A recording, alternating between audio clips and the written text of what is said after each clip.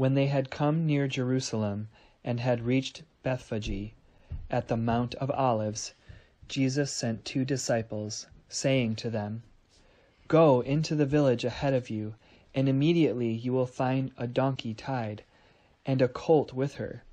Untie them and bring them to me. If anyone says anything to you, just say this, 'The Lord needs them,' and he will send them immediately." This took place to fulfill what had been spoken through the prophet, saying, "Tell the daughter of Zion, look, your king is coming to you, humble and mounted on a donkey, and on a colt, the foal of a donkey." The disciples went and did as Jesus had directed them. They brought the donkey and the colt and put their cloaks on them, and he sat on them. A very large crowd spread their cloaks on the road, and the others cut branches from the trees and spread them on the road. The crowds that went ahead of him and that followed were shouting, "Hosanna to the Son of David! Blessed is the one who comes in the name of the Lord! Hosanna in the highest heaven!" When he entered Jerusalem, the whole city was in turmoil, asking, "Who is this?" The crowds were saying, "This is the prophet Jesus from Nazareth in Galilee."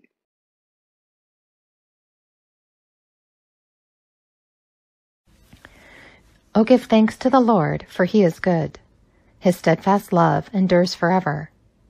Let Israel say, his steadfast love endures forever. Open to me the gates of righteousness, that I may enter through them and give thanks to the Lord. This is the gate of the Lord. The righteous shall enter through it. I thank you that you have answered me and become my salvation. The stone that the builders rejected has become the chief cornerstone.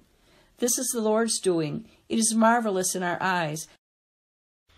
This is the day that the Lord has made. Let us rejoice and be glad in it. Save us, we beseech you, O Lord. O Lord, we beseech you, give us success. Blessed is the one who comes in the name of the Lord.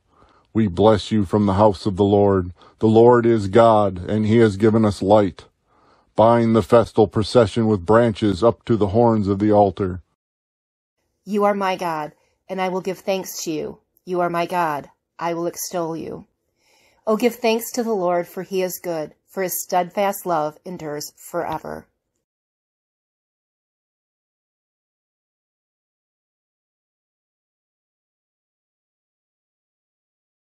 When Jesus had received the wine, he said, "It is finished." Then he bowed his head and gave up his spirit.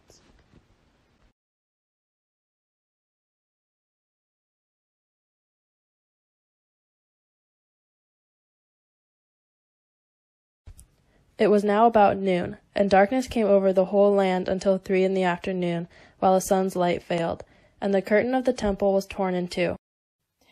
Then Jesus, crying in a loud voice, said, "Father, into your hands I commend my spirit." Having said this, he breathed his last. Let us pray. God, we, your people, are in need of a word from you.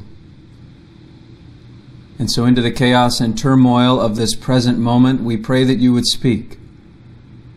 By the power of your Spirit, open your word to us this day, we pray in Jesus' name. Amen. So there are certain moments in the gospel narrative, in the story of Jesus' life, that stand out. Naturally, the crucifixion and resurrection are those that stand out perhaps the most. But there are others that are very close in importance, and one of those, I think, is Palm Sunday. The triumphal entry, the moment when Jesus enters Jerusalem for the last time, which begins the ball rolling toward his crucifixion. Like the crucifixion, like the resurrection, like other significant moments, Palm Sunday reveals so much to us about Jesus, about his purpose, about why he was doing what he was doing, and about how he was doing the work of God. There's so much embedded in this story. It's important to remember what Jerusalem meant to the Jewish people, what it meant to Jesus and others. It was the center of religious authority. It was the center of religious practice. It was the heart of the Jewish community. Also, at that time, it was the center of political authority. There wasn't a lot of political authority in Jerusalem, but what was there was centered in Jerusalem. It was the sort of an outpost of the Roman Empire. And so Jesus is entering these two centers all at once. And Jerusalem, over the course of his whole ministry, has just loomed over him like a cloud. At one point in Luke's gospel, Jesus sets his face to Jerusalem, a very ominous sense of Jesus moving toward this ultimate climax or conclusion of his ministry. Jesus weeps over Jerusalem. Jesus seems to sense that Jerusalem is where his journey will end. And so his entry into this city is full of foreboding, but it's also full of symbolism. So I have been, for the season of Lent, I've been looking at the last words of Jesus, the words that Jesus speaks from the cross. And today, we're going to tackle the final words that Jesus spoke from the cross. But I also want to unpack the triumphal entry, because this day is so important. And I think we can bring these two into conversation with one another. The triumphal entry and the cross. Now, when Jesus was speaking his dying words from the cross, he was not giving thought to preachers who needed a 6-week series for the season of Lent. Nobody's perfect, right? So I'm taking the last two sayings of Jesus from the cross and I'm squeezing them together into this 1 week. So John says, or Jesus says in John's gospel, "It is finished." And in Luke's gospel, Jesus prays, "Father, into your hands I commend my spirit." Now these two statements, if we think about them carefully, they feel like two sides of the same coin. They both seem to express a similar spirit of a sense of completion, of fulfillment, but there's not a sense of resignation or defeat. There is a willing acceptance of the finality of this moment and the fulfillment of Jesus' work. Jesus has accomplished what he set out to do. Which is what? What exactly did Jesus set out to do? What exactly was Jesus' purpose? And what is he accomplishing for us or for anyone by dying on the cross? The answer to this question is what theologians call the atonement, or the doctrine of the atonement. It's a made-up word. Theologians are great at making up words. It's a combination of at one and then ment. At one ment, atonement. It's how we are made one with God. How the rift or the distance or alienation between us and God is corrected. And we believe that in some way that atonement, that reconciliation happens in Jesus Christ on the cross. But we don't know exactly how. We've argued about it for centuries. The dominant story of how this happens is that God is a just God. And God's justice is offended by our sin. And God cannot just ignore our sin because God is just. There has to be a payment. There has to be satisfaction for that sin. So instead of all of us suffering the justice of God that we deserve, Jesus pays the price for us. This should sound very familiar. This is how most Christians over most of the course of Christian history have tended to articulate the doctrine of the atonement. This is how we have tended to understand how Jesus dying on a cross does anything for anyone. Except that this doctrine doesn't go back all the way to Jesus. It doesn't go back all the way to Scripture. In fact, it only goes back to the 11th century, to a church leader named Anselm.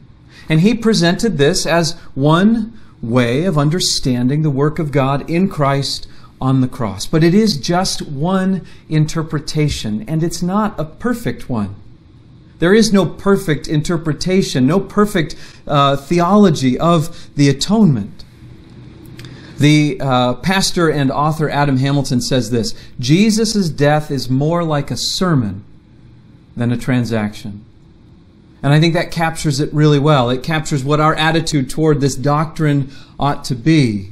We want to be careful not to prejudge the meaning of this sermon that Jesus is preaching. We don't want to prejudge the meaning of his death on the cross based on one single metaphor, that of satisfaction or of payment of a debt. The good of Anselm's story, the good of this particular way of looking at the atonement, is that it magnifies the significance of the cross. It makes sure we have a laser focus on how important that moment is, not just in the life of Jesus, but in the life of faith and in the history of the church. That this moment has changed everything forever. But its weakness is that because it magnifies the cross to such a great extent, it minimizes what comes before the cross. It minimizes the life of Jesus, his teaching, his healing, the things that he does in his ministry. These become a means to an end. These become a way to get him on the cross so that that debt can be paid. Palm Sunday is just how Jesus gets into Jerusalem. It doesn't have the deep, significant meaning that I believe, that so many believe is there in Scripture. No interpretation of the cross is perfect. But I think we can bring the triumphal entry, Palm Sunday, into conversation with the cross, and I think that it will help us see what is really happening there, the depth of what is going on in the crucifixion. So let's start with that entry. Jesus entering Jerusalem, Jesus entering the center of both religious and political authority. By entering the city the way that he does, he makes a powerful symbolic statement to both of these centers of power, both to the religious authorities and to the political authorities there in Jerusalem. So first, his religious statement, his statement to the religious authorities. And Matthew draws the connection in a way that is just crystal clear for us by quoting the prophet Zechariah. And I'm reading now from Zechariah. It says, "Rejoice greatly, O daughter Zion. Shout aloud, O daughter Jerusalem. Your king comes to you. Triumphant and victorious is he, humble and riding on a donkey, on a colt, the foal of a donkey." The prophet Zechariah was speaking to the people of Israel as they were returning from exile. They were returning to a Jerusalem that needed to be rebuilt. They were returning to a Jewish people who needed to be rebuilt. And so the attitude here is a hopeful one of a king coming who will restore Jerusalem, but more than that. Now, Zechariah talks about him coming in a humble way, riding on a donkey. But Zechariah also goes on to say that this king will devastate Israel's enemies, will rule from sea to sea. It's the greatness of Israel resurgent. That is the vision of this prophet. And that's actually not far from the expectation that many people had of Jesus.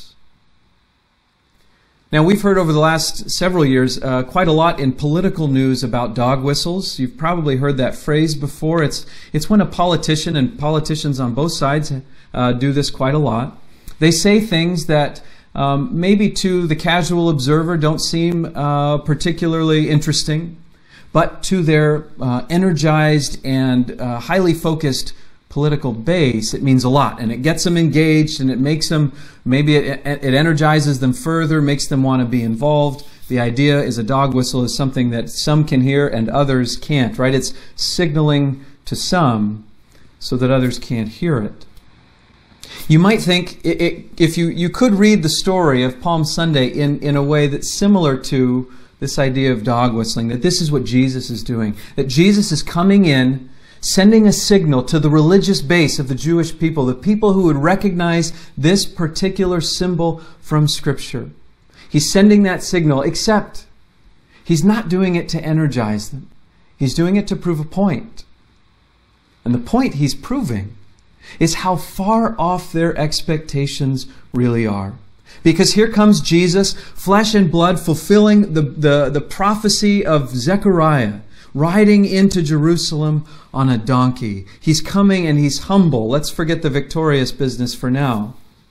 And so the people get excited and they shout Hosanna and they lay down their cloaks because they see their king coming. Their king coming to bring Israel back to what it once was, to restore their power as a nation, to get Rome out of Palestine, to do all of these great things that they have been waiting for God to do for them.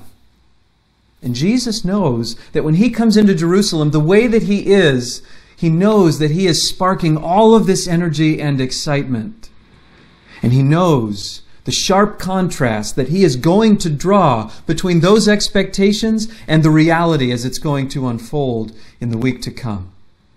So he is setting them up with this signal that he's giving them so that they will begin to realize, so that it will begin to sink in how far off their expectations really are. It's almost a kind of performance art that Jesus is engaging in. By the end of the week, the only people who are calling him king are the ones who are mercilessly mocking him, calling him king of the Jews as they jeer and put a crown of thorns on his head. Now, the political statement that Jesus is making is less nuanced. It's much clearer, much more obvious. Not just everybody walks into Jerusalem or enters Jerusalem the way that Jesus does. Not just everyone has people lining the walkway and shouting praises. Not just everyone enters on horseback or on a donkey, whatever the case may be. So Jesus is clearly signaling something by doing this. And to the Roman authorities, to those who aren't looking through the mindset of the Jewish people and the prophetic expectation, to the Roman authorities, what they see is someone imitating a conqueror, someone returning victorious from battle, someone who is strong and powerful among the nations, someone who could pose a political threat to them. So he's signaling all of this, and yet he's on a humble animal. He is saying to Rome that your power is at an end, except he's doing it in a way that makes very clear that he has a different understanding of power. So in short, now that I've said all that, Jesus is coming with a purpose. Jesus is entering Jerusalem with a purpose. This purpose is not pleasing to religious authorities, and it's not pleasing to political authorities. His purpose, and this will lead us to the cross, his purpose is to expose the emptiness of human power, to undercut the nationalist aspirations of his fellow Jews, to demonstrate that God's kingdom is coming with humility, with sacrificial love, with unconditional compassion, with gracious suffering. And so we come now to the cross, to the last words of Jesus. Jesus says in John's Gospel, "It is finished." What is finished? What is Jesus saying he has finished? He's finished his work. He has finished his commission, his calling, his vocation, the thing that he felt God was calling him to do and to fulfill. He's done it. It is finished. His purpose is complete. All of those things that I just listed, all of those reasons for entering Jerusalem are the same reasons that he is hanging on a cross, in order to demonstrate the nature of God's kingdom, in order to show that power is exercised not through coercion and violence, but instead through love and self-giving and generosity and compassion and grace. His purpose is to show all of these things. These were the reasons for his ministry. This was the reason for his teaching and his healing and his miracles. All of his work up to this point was all focused on that single purpose. The cross doesn't overshadow that purpose. It doesn't eliminate or erase that purpose. It amplifies it. This is who Jesus is. This is why Jesus came. This purpose carries Jesus all the way from Galilee to the cross.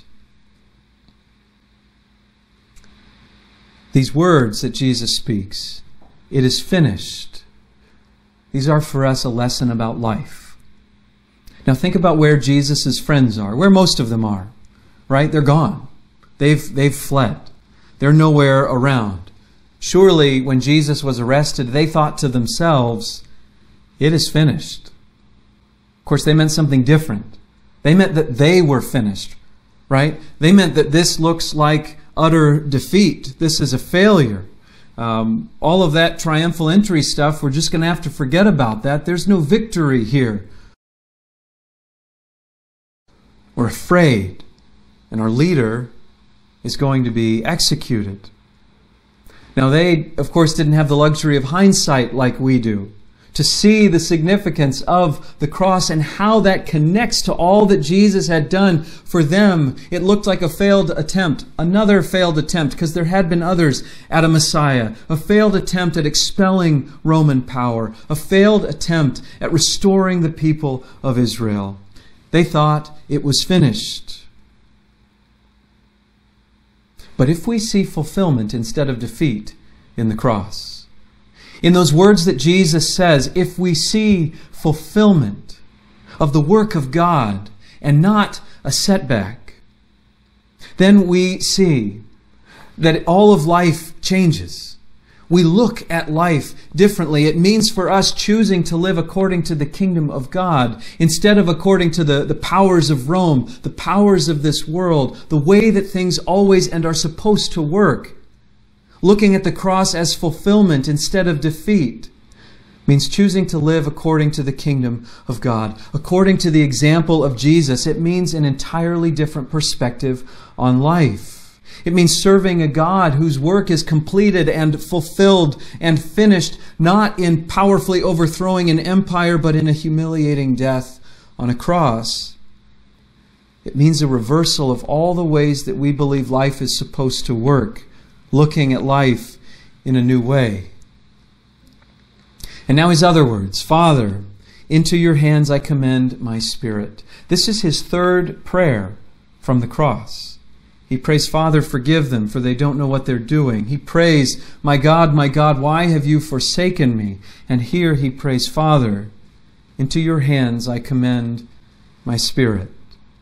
It's his second time quoting a psalm. In Mark's Gospel, he quotes the psalm, the 22nd Psalm, and says, my God, why have you forsaken me? Here, these words come straight from Psalm 31.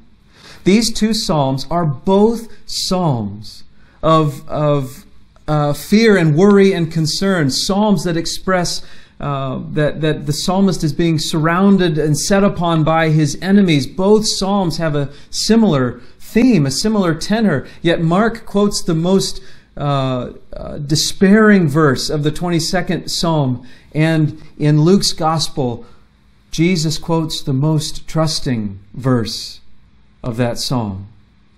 Even in the midst of challenge, even in the midst of despair, Jesus is giving an expression of trust. Father, into your hands I commend my spirit. And this, for us, is a lesson about death.